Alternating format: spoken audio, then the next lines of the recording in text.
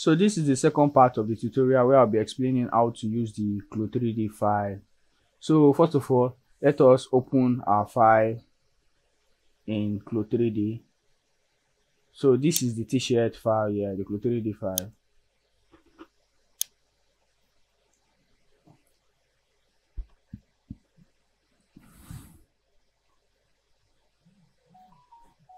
So this is our Clo3d shirt.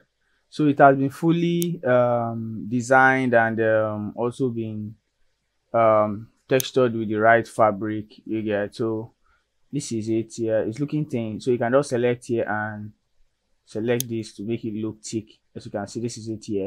So if you have any graphics you want to place, if you have any graphic you want to place on this design, or you want to just change the color of the design, you can always do that by selecting the graphics and so on, and selecting any color you want to place on the graphics on t-shirt.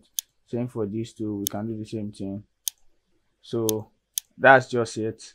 Then you can add your graphics. I have tutorials that will explain how to use Clo3d as a beginner. So this is it here. So you don't need to design any pattern. Everything has been placed here properly. Also on the UV editor, everything has been arranged properly. So now let's move to the animation aspect, because this mockup design you've purchased contain a working animation of a character. It's this character here. So first of all, let's delete this character here, or this avatar. Then we'll add the avatar. Let me change this to the normal default. So then we'll import our character or avatar obj, the A pose first. What you first import is the A pose, then open, select add. So we're going to select add here and okay.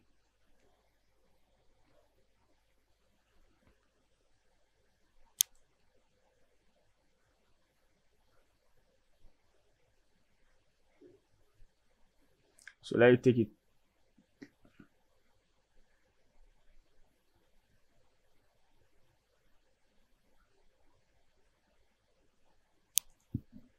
So this is our avatar here. The next thing we'll do is to morph this avatar here. So we are going to go back to file, import, obj. Then we are going to select animate pose,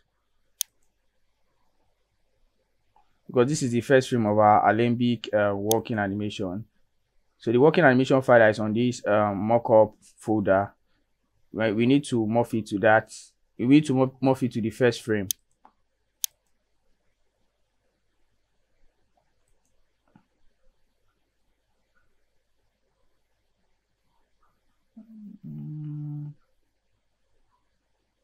So you can see the morphing is taking place.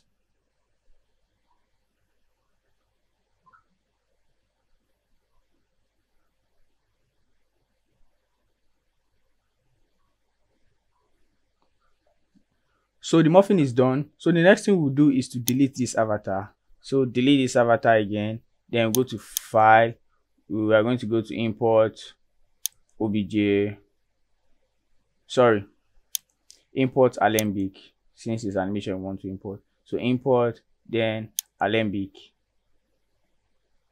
Comment. So inside this is it. So inside this character folder, there is a working animation there. So this working animation and this is one I use for the mockup here. This t-shirt, this is one I use for the mockup here. So, and this is one for the character. So this is the working animation ABC. So open it, add, yes, okay.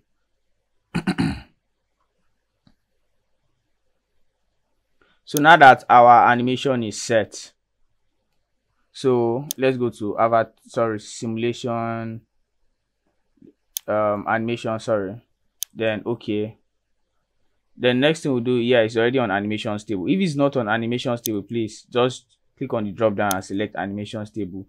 And what we'll do now is to animate it. So inside this mockup design, you don't need to go to mixer mode to export to Blender. Everything has been prepared there depending on how you want to use it. If you don't want to use the Blender mockup the mockup design, you can always also use the prepared t-shirt design on Clo3d. So that's the benefit of this mockup design. And if you have any question on how to use, or you are facing any issue in using the mockup design, just let me know. So let us just click on record. So we are going to wait for it to finish recording. So I'll skip this part so I can see the result.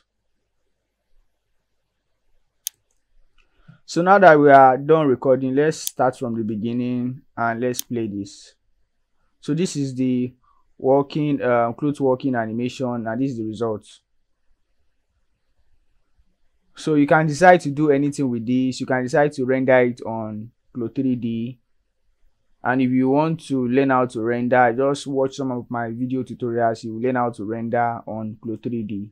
So this is just how to use the character folder with the Clo3d design. So thank you for purchasing my mockup design, and stay tuned for more mockup design. And if you have any question, just send me a mail or message me on Instagram. Thank you. And don't forget again to click on the subscribe button.